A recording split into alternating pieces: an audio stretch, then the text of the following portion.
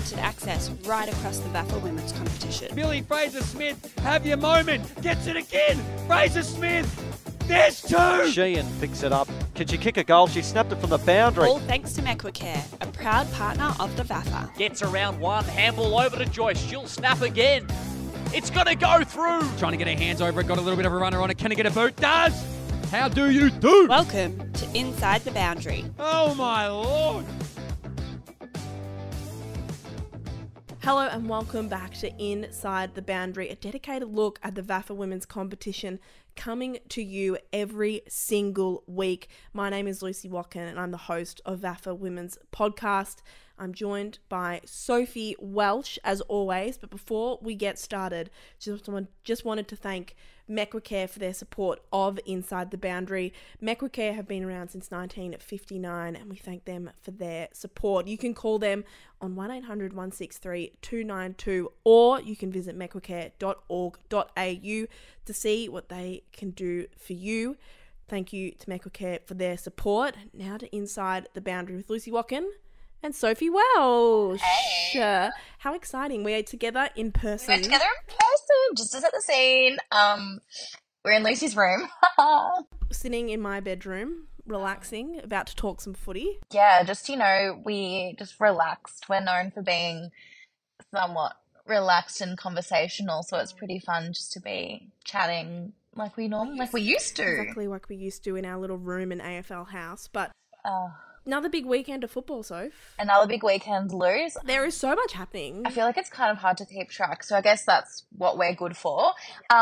Before we get on to around the grounds, how are you? How was your weekend? Yeah, good weekend. Good. Do you want me to? I don't know if I want to talk about the football game. But I did mean in like a football context, but like personally, you had a good weekend. Personally, I had a really good weekend. Football-wise, yeah, sad to lose for the third week in a row, but I think we're getting there. Good. So I think the Muggers, we're building slowly but surely. Is it considered like an actual rebuild? No, we're not. We're not doing an actual rebuild at the moment. But I think such is playing for a club that's associated with the university. Every year it can be a bit transient. So we do have players that have been around for a while, like myself, who's been there for 6 years. But every year we usually have, 5 or 6 new players coming through, and we've got some really good ones this year. But just have to wait and see. It takes a while to get that chemistry and that connection. 100%. It takes a while to build chemistry. I mean, that's why Q and St. Kevin's and those teams have been so good, because they've got a lot of players. They've managed to keep those lists together to an extent, haven't they? Yeah, for a really long time. So I think that's something that we're trying to achieve at Melbourne Uni. Yeah, so hopefully over the next few weeks we'll be singing the song after one of our games. But it's been a tough few weeks. But that's okay. You know who it hasn't been a tough few weeks for, though? St. Kevin's. Oh my God. They won the grand final rematch. Did. We were I think you were saying that, Q got the better of them at stages throughout last year, and they were like the real contender against St. Kevin's. Of course, St. Kevin's did go on to win the premiership last year.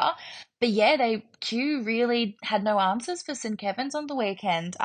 Really comprehensive performance from the usual suspects. We've got to talk about Sarah Cameron. She keeps 3 goals. And then Brie Doyle, captain, an extraordinary play over a really long period of time. Yeah. And Emily Condon as well. They were both in the best. Yeah, I mean, well, they're all 3 players that have been around St. Kevin's for a long time. Sarah Cameron spent some time in the VFLW last year, won the leading goal kicker as well. So it's great to see her back in the VAFA, I think, as we've spoken about. But to have the leading goal kicker of the best women's competition in the state just slots seamlessly back into your side definitely helps a lot. But for Q, they had only kicked 1 goal in this game against St. Kevin's, but that goal was kicked by Dakota Villiver, who is back this year after doing her ACL last year. So it's really nice to see her back. She was the competition best and fairest in 2022.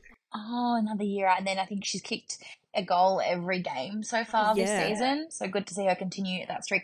I'm keen to see how long that one lasts. Yeah, I love a goal every game streak. Same. But we'll have to wait and see. But she's a very consistent player, so I can imagine that she'll be doing it every single week.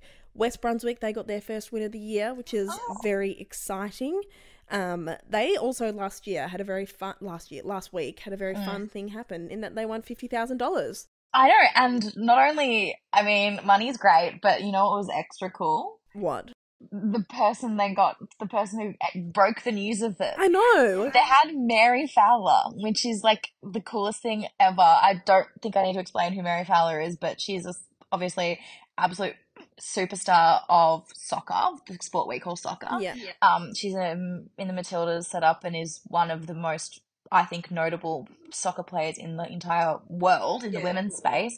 And yeah, she got to present the grant to West Brunswick during the week, which The was look on their faces when she was unveiled on God. the Zoom that they were doing was so funny. I'd lose my mind. Yeah, same. She did kick 2 goals as well for Man City over the weekend, so maybe she was inspired by West Brunswick. She was inspired by West Brunswick.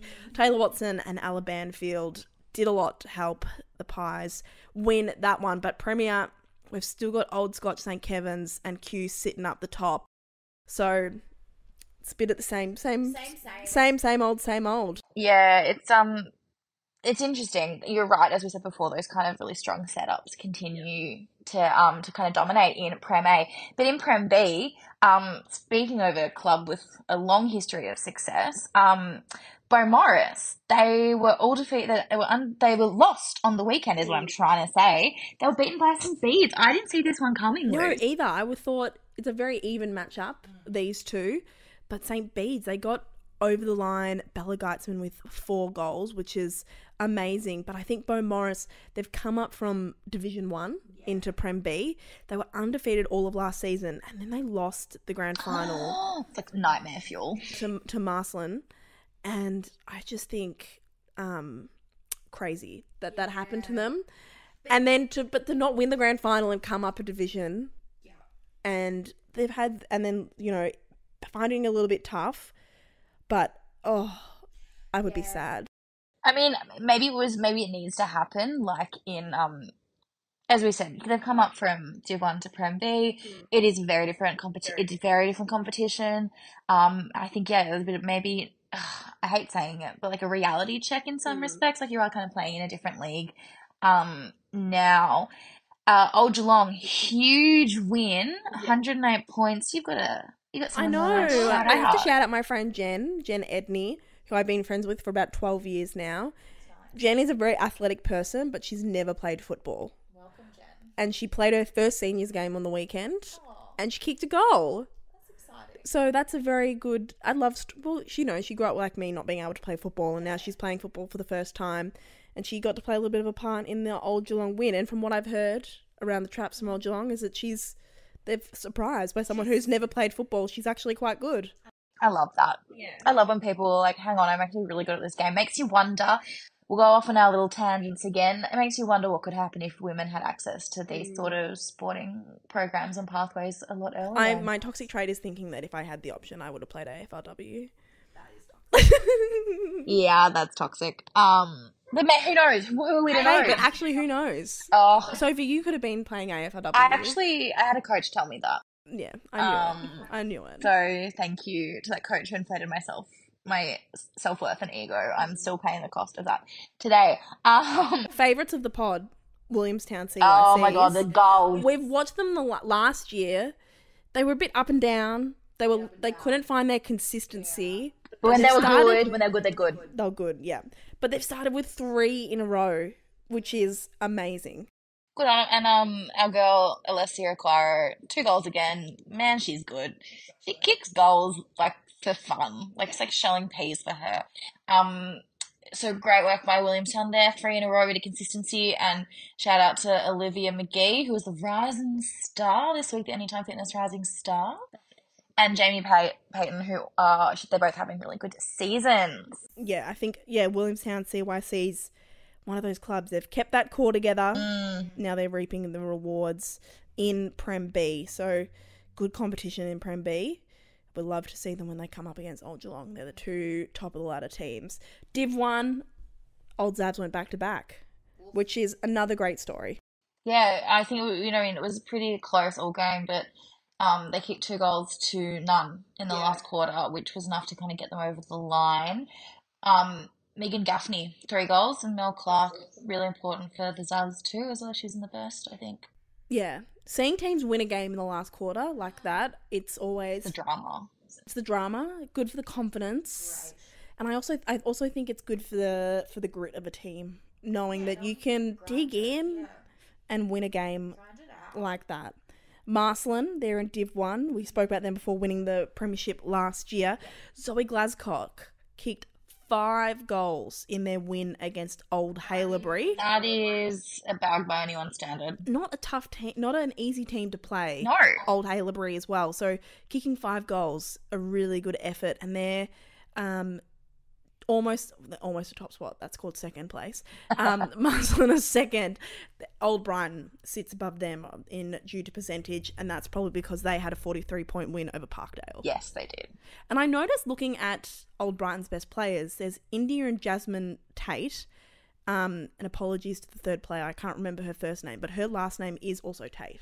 And they're twins or triplets? So I'm wondering, twins, triplets, sisters. Twins plus one, sisters? Or is it just 3 individuals with the Are same they last like name? The Kings at North Melbourne. So true. Who was it? Mia, Perry, Emma. Emma King. Yeah. Okay, Emma King. So there is a precedent for this. It is. If you are from Old Brighton, or If you are one of the if Tates, you're a Tate, can you let us know? Because I love hearing stories I about know. And family members playing together. if you are all sisters, we want to talk to you on the podcast. Even if you're not sisters. Yeah. Like, is it annoying? I've got so many questions. Is it annoying on the whiteboard? Like, surname. Oh, shit. Have you ever gone to the wrong position? Because you just see Tate. you see Tate and you're like, I don't play at half forward. Jay and I are very similar as well. Exactly. Anyway. We'll solve the Tate mystery. We'll solve the Tate mystery in the coming weeks. Moving on to Div 2, Richmond Central's got their first win of the season over the MCC. Amber Price playing for the Hampton Rovers as well. 7 goals? 7 goals is insane. That's a good day at the office. Imagine kicking 7. It couldn't be me. It could be Amber. No. It was Amber. It was Amber Price. That was in their win over St Mary's Salesian. Taylor Jones and Megan Miller also had 4 each. I know. Goal fest, 100%. I think if you've got 3 players kicking more than 4 goals in a game, that's a good night at the pub afterwards. But also, when you kick 4 goals, yeah, that's a pretty good day. Oh my god! If I was the person who kicked 4 goals, if I was Taylor or Megan and I'd kicked 4 goals, and then my teammate kicked 7, I'd be like, "Can't you let me live? I'd be filthy. Let me have this moment, please. Let me have this moment." True.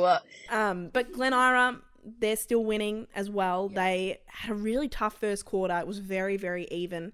But they overcame and they won. Alice Wolfenden and Zoe Rosita were the best for the Griffins. The Griffs. We love it. I was looking at the results and I thought, damn, not many close games this weekend. Yeah. We haven't had many thrillers, haven't had many close games. But then I got to Div 3 and I was not disappointed. Oh. D. Lascelles had a 1-point win over Box Hill North to remain undefeated.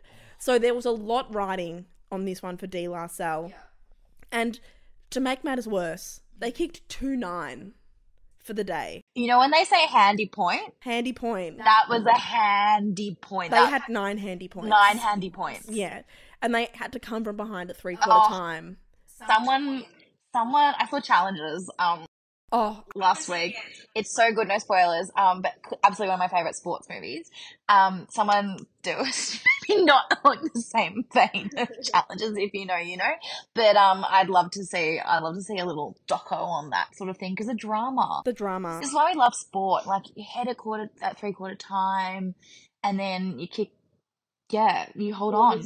I think they kicked 4 behinds as well in the last quarter to win, and I bet they just are thinking, can someone, one of them, please just go through the big sticks, please. Why kick 1 goal when you can kick 6 behind? Yeah, exactly. You can win it in a different way. Madison Barnett and Poppy Palmer were integral for D. Lascelles. Poppy's had a good year. She's had a very good year. UHSVU, they're still on top of the ladder.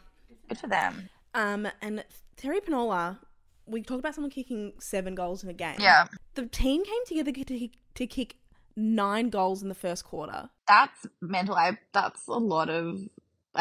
That's in VAFA in women's 20 minutes straight quarters. That's like goal. That's almost a goal every 2 minutes.